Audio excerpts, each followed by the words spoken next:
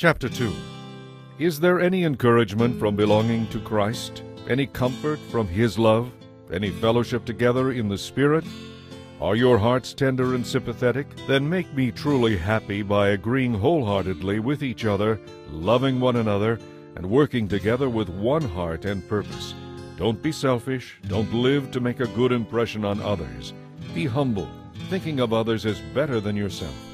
Don't think only about your own affairs, but be interested in others too, and what they are doing. Your attitude should be the same that Christ Jesus had. Though He was God, He did not demand and cling to His rights as God. He made Himself nothing. He took the humble position of a slave and appeared in human form. And in human form He obediently humbled Himself even further by dying a criminal's death on a cross. Because of this, God raised Him up to the heights of heaven and gave Him a name that is above every other name, so that at the name of Jesus every knee will bow, in heaven and on earth and under the earth, and every tongue will confess that Jesus Christ is Lord, to the glory of God the Father. Dearest friends, you were always so careful to follow my instructions when I was with you, and now that I am away, you must be even more careful to put into action God's saving work in your lives, obeying God with deep reverence and fear. For God is working in you, giving you the desire to obey Him and the power to do what pleases Him. In everything you do, stay away from complaining and arguing, so that no one can speak a word of blame against you. You are to live clean, innocent lives as children of God in a dark world full of crooked and perverse people. Let your lives shine brightly before them.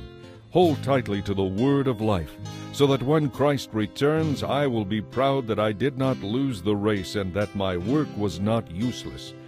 But even if my life is to be poured out like a drink offering to complete the sacrifice of your faithful service, that is, if I am to die for you, I will rejoice, and I want to share my joy with all of you.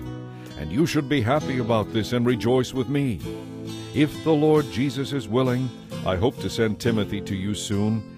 Then when he comes back, he can cheer me up by telling me how you are getting along. I have no one else like Timothy who genuinely cares about your welfare. All the others care only for themselves and not for what matters to Jesus Christ. But you know how Timothy has proved himself. Like a son with his father, he has helped me in preaching the good news. I hope to send him to you just as soon as I find out what is going to happen to me here. And I have confidence from the Lord that I myself will come to see you soon.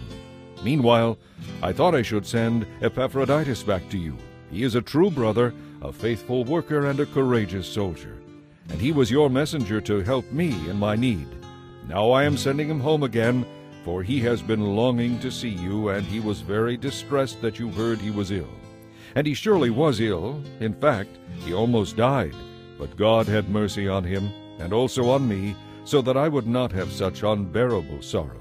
So I am all the more anxious to send him back to you, for I know you will be glad to see him, and that will lighten all my cares. Welcome him with Christian love and with great joy, and be sure to honor people like him.